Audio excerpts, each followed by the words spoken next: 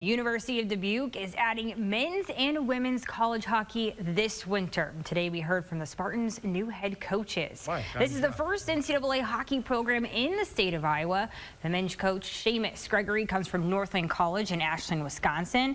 Madison Moore will lead the women. She's coming from Utica University in New York, but is originally from Dubuque. Moore graduated from Hempstead and is excited to bring hockey to her hometown.